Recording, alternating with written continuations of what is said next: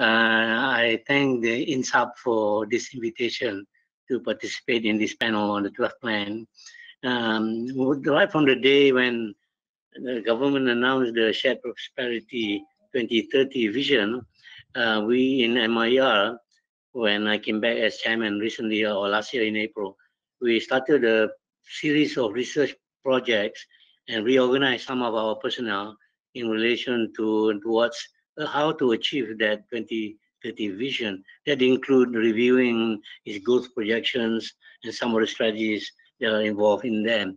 I have prepared some slides and I would like to share that with you now as it's being prepared. I have some technical problems here, but we'll do that.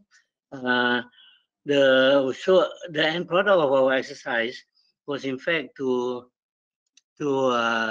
devise what we call the National Economic Reset Plan, which is to address the issue of structural transformation of the economy and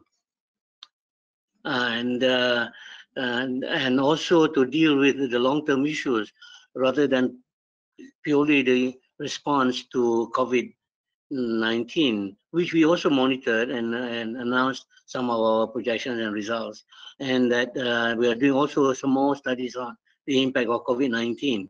But until the implementation of vaccination is ongoing and herd immunity will be achieved, we think that the recovery back to a new normal or recovery to the growth path that we want to achieve will probably take 2 years by 2021, 21 and 22. Can you want to change? And also, the NERP, we have presented. Go back.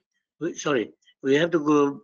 We have presented the NERP to the government after we have revised this year's recession rate to 5%, in excess of 5%, and to recover by next year to 6 or 7%, which is what is a common understanding now or common projection.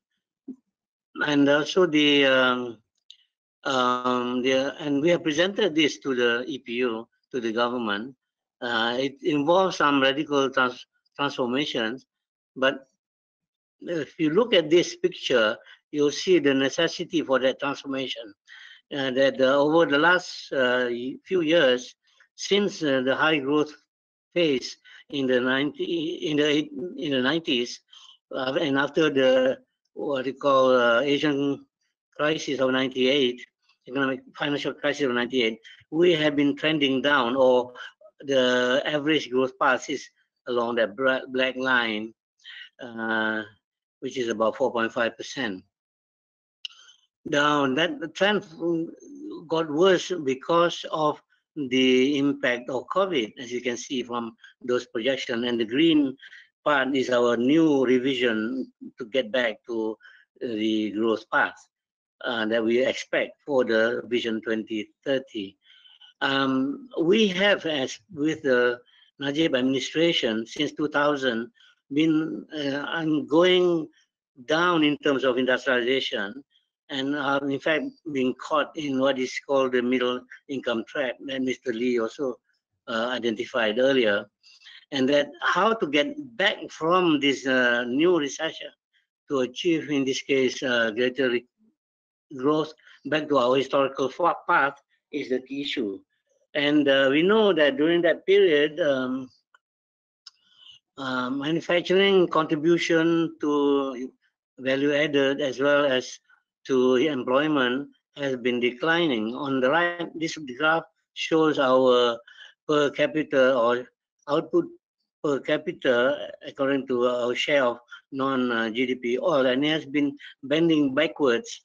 It's stagnant since 2000 and bending backwards from up to 2011, and of course with the COVID, it has become even probably worse.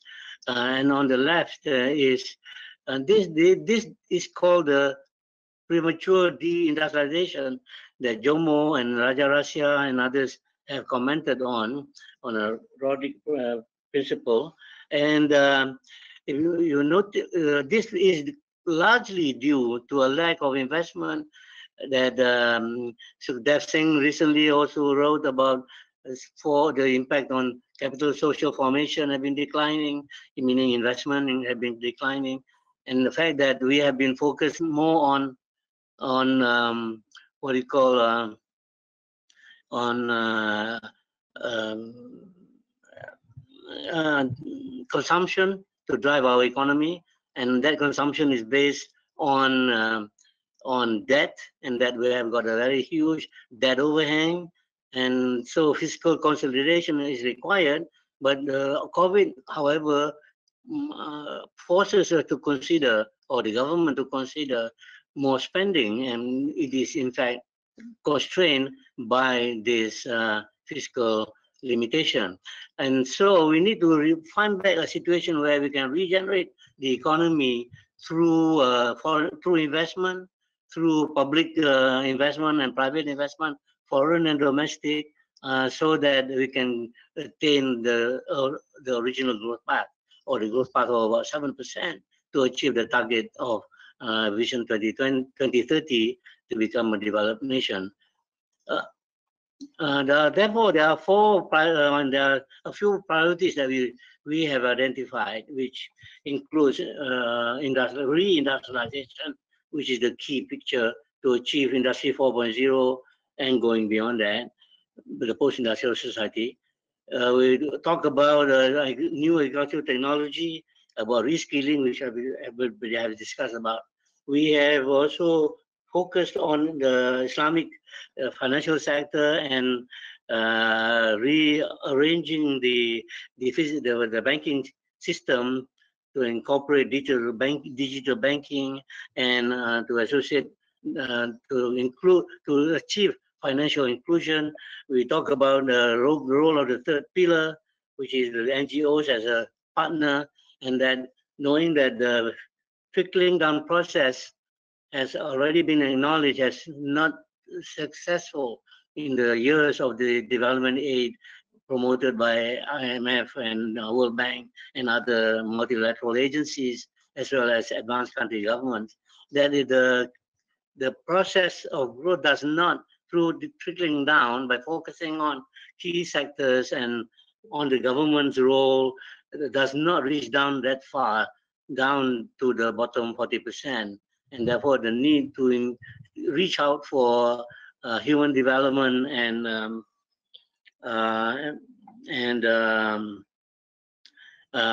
what they call the social safety net and social formation. And in that context, then we are talking about a new community-based development from the bottom up, which is an old idea, but has of course been set aside because of the Washington consensus, and the fact that you are approaching, looking at focused top-down in projects now, and that of course include the small scale sector, the SME sector. Of course, is for the 12th Malaysia Plan. To us in MIR, is a key intervention, and not just in terms of financing, but also in terms of technology and innovation, and in terms of globalizing its market, so that in this case we can bring us back to that transformation path, and that requires the use of new communication technologies, promotion of the digital economy, fintech, and the rest. When we looked at the whole proposal of the SVP 2030, there is the need to move away, as I mentioned, from our consumption-based economy to a high-wage economy, which can only be achieved by increased productivity, and so and also investment in new growth centers from an industrialization point of view.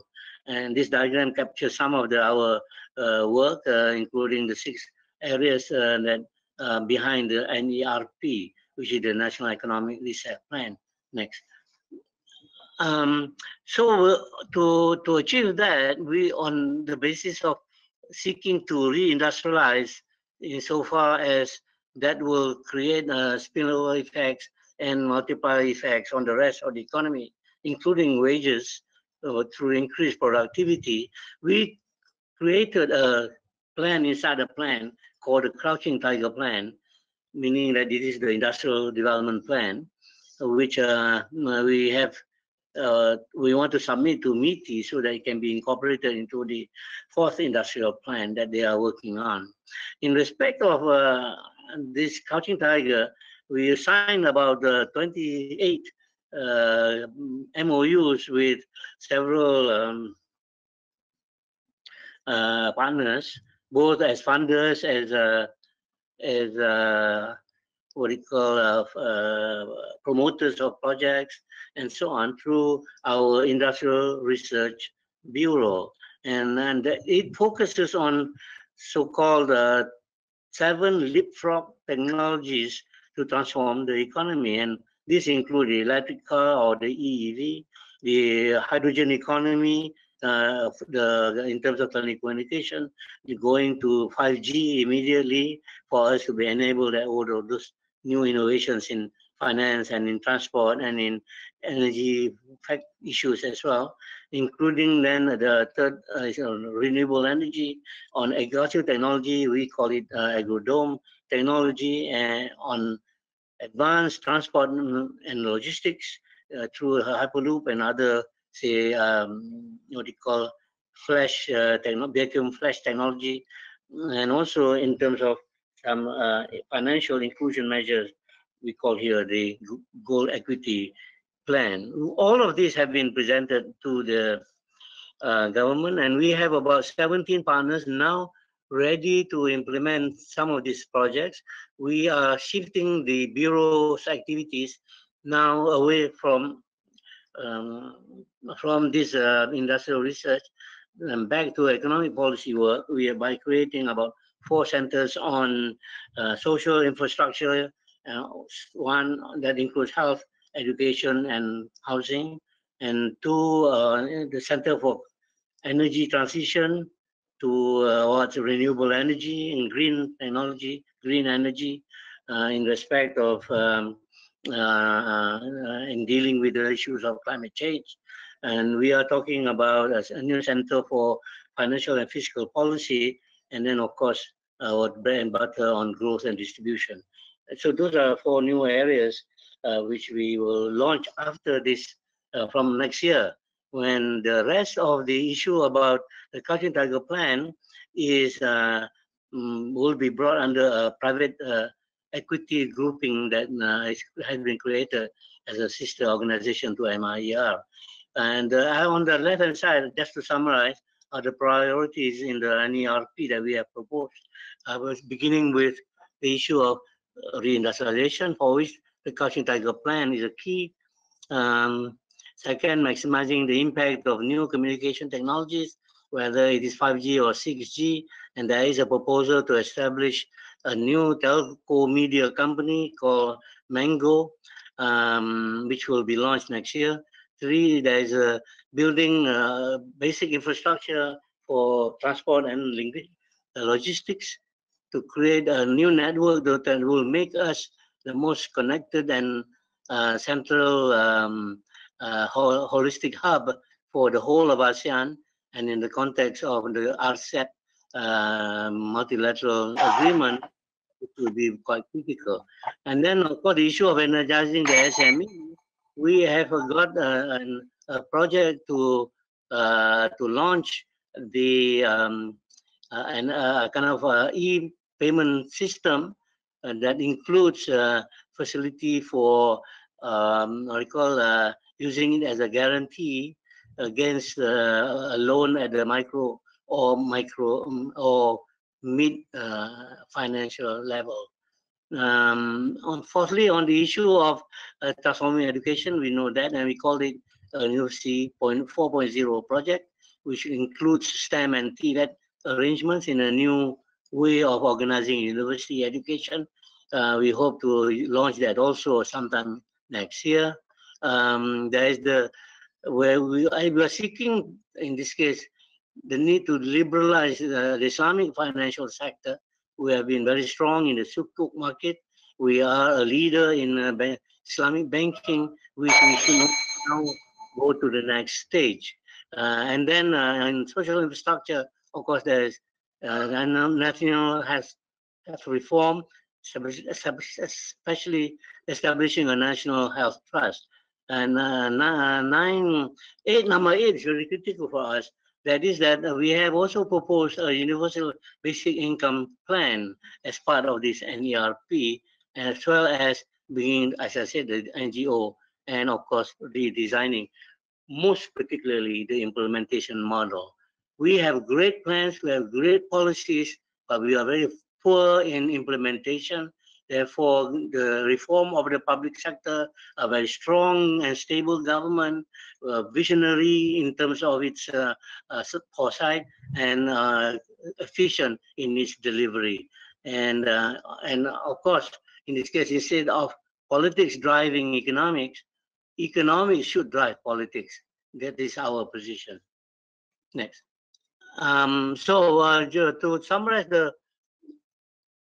To summarize, I want to next page. Go forward. Sorry, that we have lost here. Go ahead. Go up. Forward. No, all right. Okay, so to summarize, we are in a position to implement some of these projects under the Crouching Tiger plan. We also have recommended to government a whole financial plan for the 12th Malaysia Plan. And we hope, and through our public sector initiative, to assist the government in achieving the Vision 2030 goals. So that's my contribution. I hope it sort of gives some basis for thought. And thank you very much for the opportunity.